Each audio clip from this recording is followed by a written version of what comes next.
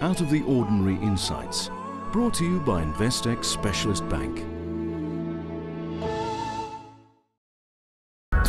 Hello and welcome to this week's edition of Captains of Industry. My name is Gugu Mfuphi. Today I have the pleasure of speaking to a very influential African businessman, a philanthropist, politician. He is a leader of one of the biggest companies within the African continent, and he goes by the name of Mohammed Dewji. He is also the first Tanzanian to appear on the cover of Forbes Africa magazine. Mohammed, thank you so much for joining us today. Thank you very much. It's an absolute pleasure to have you with us. You're also at the age of 38, one of the youngest billionaires on the continent, a feat that not many people might be able to achieve. But despite all these successes and the great titles, you have humble beginnings, no doubt. Very much so, very much so. Funnily that you ask, I actually was born at home. I didn't even make it to the hospital.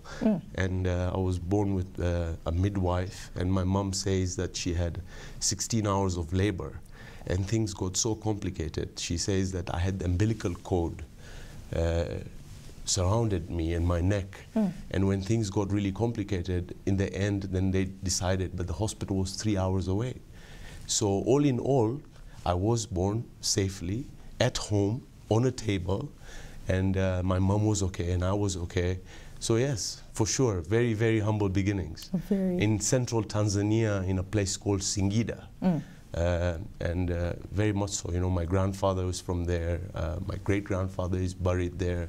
So yes, very humble beginnings. Walk us through your roots, in particular growing up in a country like Tanzania, as you mentioned, humble beginnings, being born on a table at home. But you got the opportunity as well to pursue your education and further your studies in the US, many kilometers and miles away from home. Yes, very much so. I was very fortunate. You know, my father was very well-to-do. He was a rich man, and he gave us the best of educations. And I actually did part of my high school in Orlando. I went to Trinity Prep, and then I went to Florida. I actually wanted to be a golf professional. So I studied with people like Jennifer Capriati, who were like, at that time, we were voted the most accomplished. But she was a Wimbledon champion, and I was like a mere class president. But then I got out of there and I went to Georgetown University. Of course, tuition fees was very expensive, and my father paid for all of that. So I can't complain. He really gave us the best of education. How important is the role that your father plays in your life at the moment? I know that he also helped establish the company which you lead right now, where Mohammed Enterprises Tanzania Limited. No, he's played a big role. I mean, if I have a role model, definitely it's him. He always advises me. He's a visionary, but most importantly, he's a man that works hard. He's a man that's very difficult to compete with, because all he does is think about business and think about making money the whole day. So yes, definitely, he's played a big role in terms of discipline. He always wanted us to play sports, but play sports correctly, give us professional lessons. He would spend a lot of money. All my brothers, we have 100 trophies at home. Wow. Some of us are golfers, some of us are tennis players. So he has put a lot of effort, because he believed that sports mold a person in terms of you learn how to win and lose, and it gives you that discipline. So for sure, I mean, he has really has played a big role and a great influence, and he's a role model in my life. Judging by some of the research that I've done, it seems as though the apple doesn't fall far from the tree, because your wife says that you don't do things in moderation. You also just as much of a hard worker, and also work with utter determination. So clearly it's something that runs in the Dewji blood. Yeah, you know what? I think it all, it comes from my dad. I remember every Christmas and summer I would come back from Georgetown, and he would say, and I would say, you know, I want to go out with my friends. And he would say, yeah, but your friend's father is a doctor, and the other one's is a dentist. But you know, unfortunately, your father is a businessman, so you have no time. You have to come to work. So he would work me every Christmas, every summer, and I would say, but you know, what am I supposed to do? And he would make me sit right in front of him and say, just listen and observe.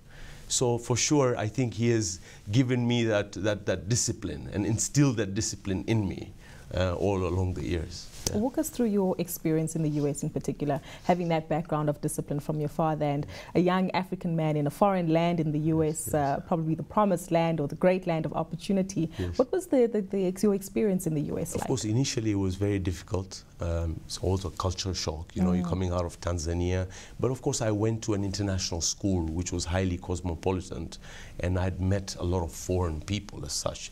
But it was difficult because the whole education system was different.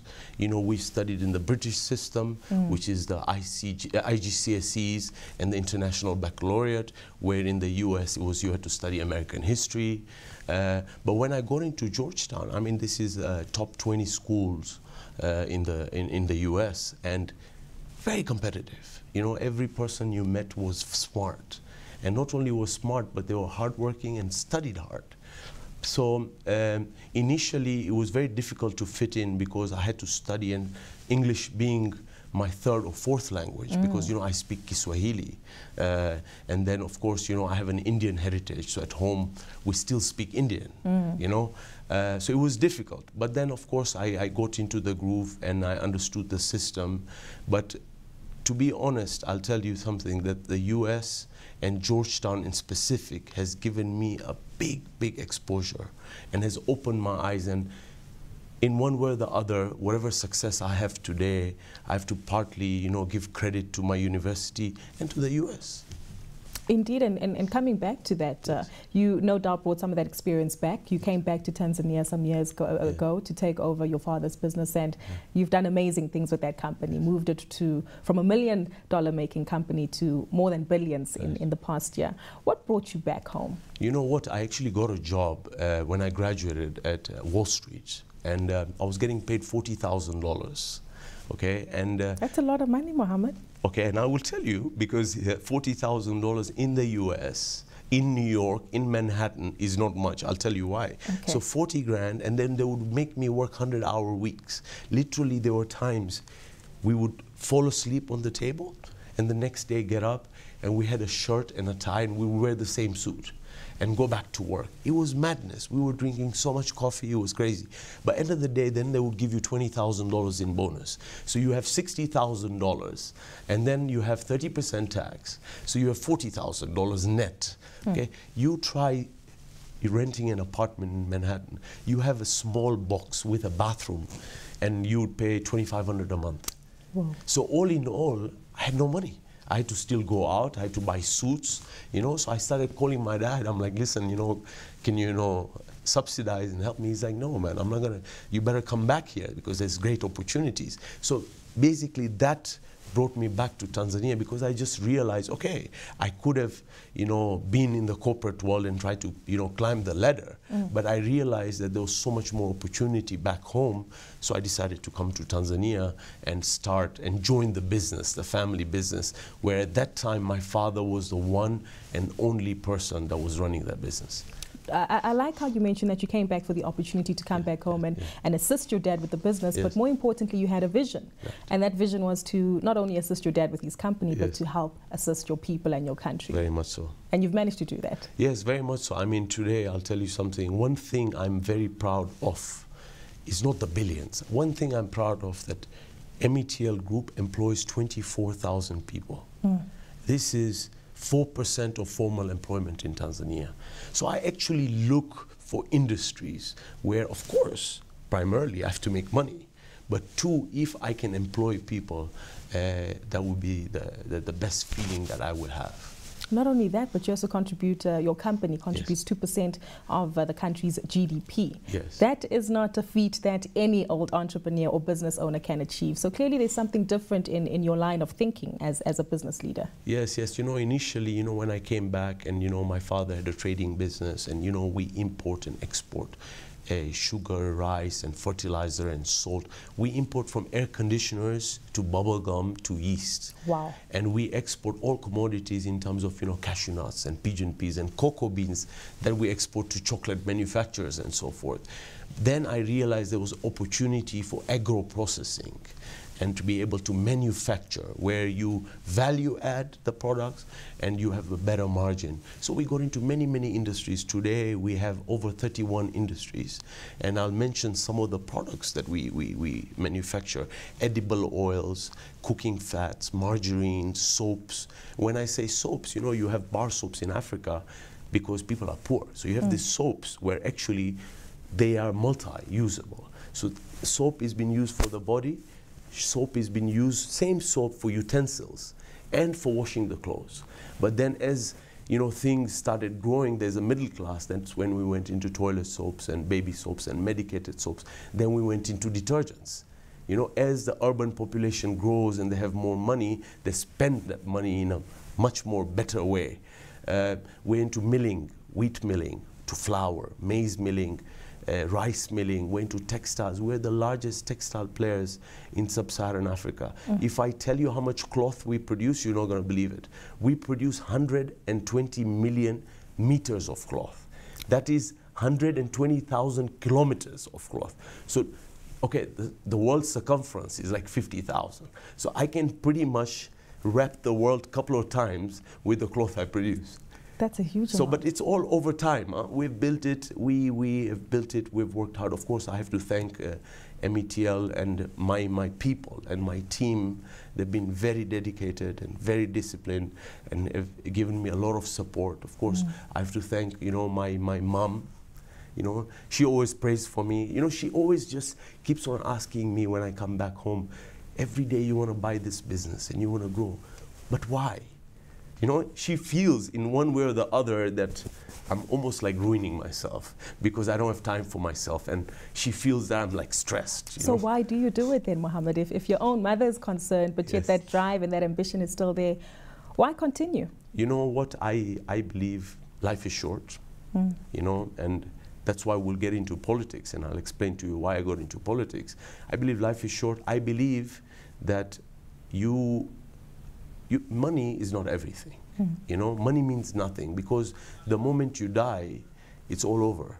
So when you have or have accumulated that wealth, it is very important that how you be able to help people with that wealth.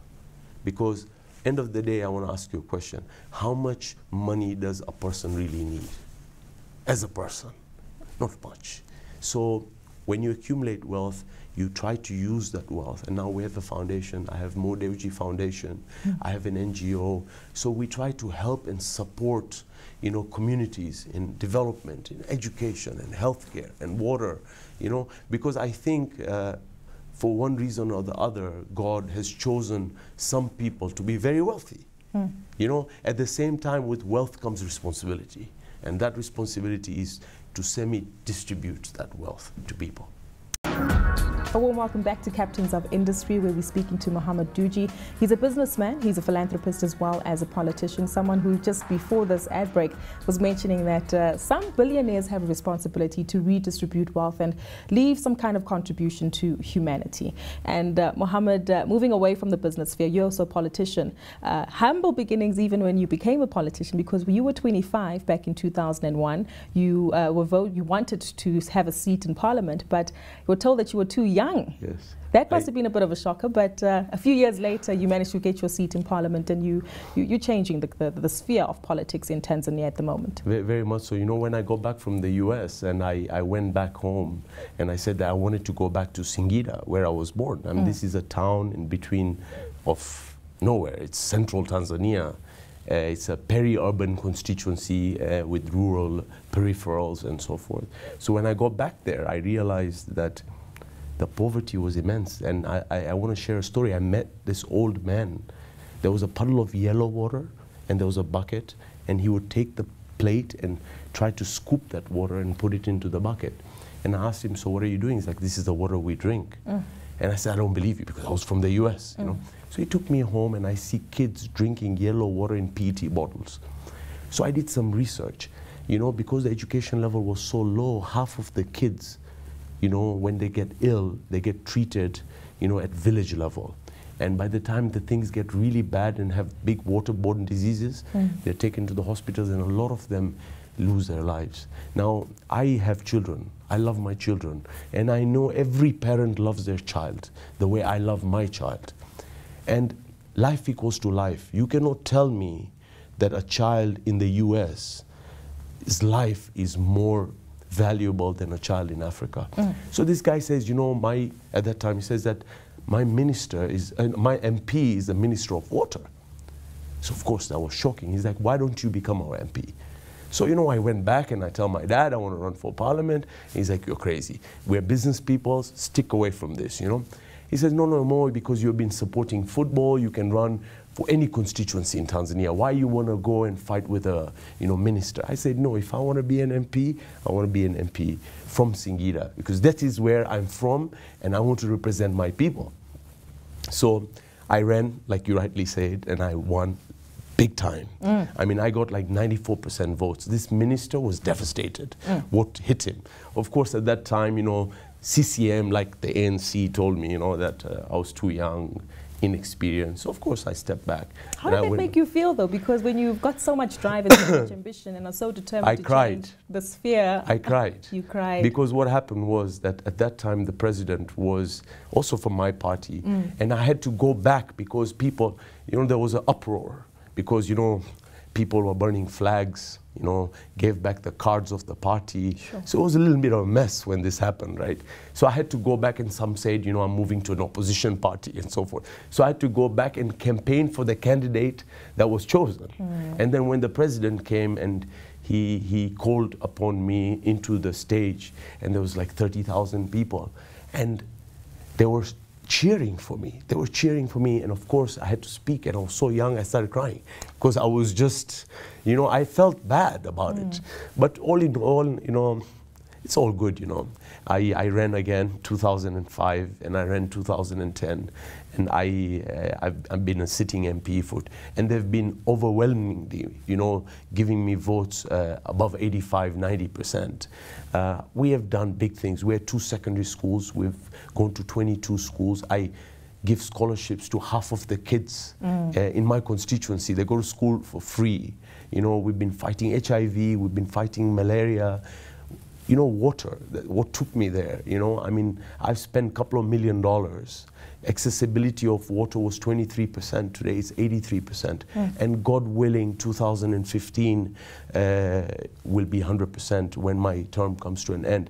I have to, you know, say something that it needs a lot of sacrifice, you know, and I'll tell you, my wife, she's been so tolerant with me, and she has sacrificed so much because she takes care of the kids, you know, and gives them the education, and she's always there for them while I'm always away. You know, so I have to always thank her, because literally I am what I am is because of her. But of course, I'm on the Forbes, and I'm on CNBC, and I'm on Captains of Industries, and she's not there. But I have to tell you that she has played a great role in my life. So we're going to Davos now next week, so she's coming with me. So I'm very excited to spend a week with her.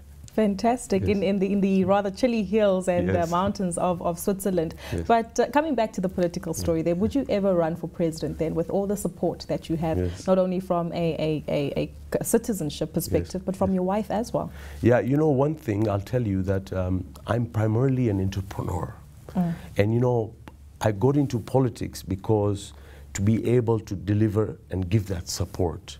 So in actual sense, no, I would never run for president, because of course, if I didn't have business, then maybe I would think about it.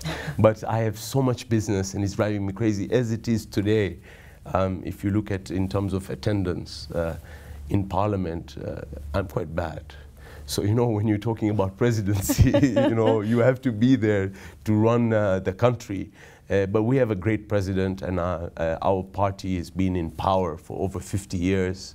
Our country is very stable, and Tanzanians in general are very good people. I love how you're so passionate about your country, and you speak with it with such heart and such feeling, and it almost brings about memories of the change that also took place politically in you know, sub-Saharan countries, yes. like when South Africa reached freedom with democracy, as well as the changes that took place in Zimbabwe, Zambia. We could go on and on. Yes. But coming back to the political relationship between South Africa and Tanzania, yes. we saw that being highlighted again at the recent funeral of former statesman Nelson Mandela, when President Kikwete yes. shared his memories of that former statesman. From a African perspective, when it comes to politics and when it comes to business, do you believe that there is a united Pan-Africanism front, perhaps, or are we lacking in that regard? We are definitely lacking. Of course, Tanzania has historically played a big role, not only to support the ANC and the whole movement against apartheid, but you talk about Mozambique, Frelimo. I mean, Tanzanians have died fighting along Frelimo. So we've given our blood for Mozambicans. We've supported SWAPO, we've supported ZANU-PF and President Mugabe's movement. We've supported Kenneth Kaunda. During that time there was apartheid. Why do you think the Tanzania-Zambia Railway was built? Because they didn't want to ship anything out of Durban, because there was huge apartheid issues and so forth. So Mwalimu Nyerere has played a big Pan-African role. But coming back to your question, I think, imagine we're in Africa today. If I want to go to England, I can get a 5-year or 10-year visa, okay? You try getting a 5-year or 10-year visa to, let's say, a country like Ivory Coast. It's very difficult. A lot of red tape. Very much so. So, you know, I think as Africans, you know, we need to realize that this is our continent, and this is the continent that I feel the most growth in the next 50 years will come out from. And the more united we are, the better we will do. But so far, sometimes I'm quite skeptical on the uniformity of our policies and try to work together. Because if you look at even, you know, trading blocks, you have SADC, you know, and then you have East African Community, and then you have COMESA, and then, of course, the West Africans have ECOWAS, you know. So still between these blocks, there's trading barriers.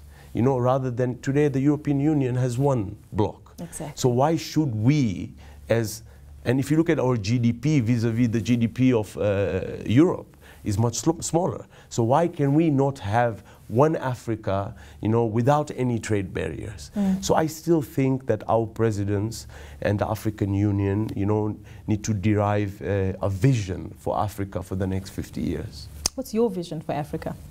I think, you know what, I believe, you know, of course, we've had a lot of wars and so forth in the past. I think that is kind of getting to the end. I know, you know, recently you've heard about South Sudan, and you have problems here and there in Central African Republic. But I think that at least for the next 50 years, I think wars, because, you know, they destroy countries, you know. So we have 3, 4, 5 African countries with problems like Somalia and so forth. I believe, my speculation is, within the next 50 years, it will all be sorted. One, I think, as governments, we believe, and you asked, you know, Mohammed, about presidency, and I said, you know, if I was a president, I would create an conducive environment for investors.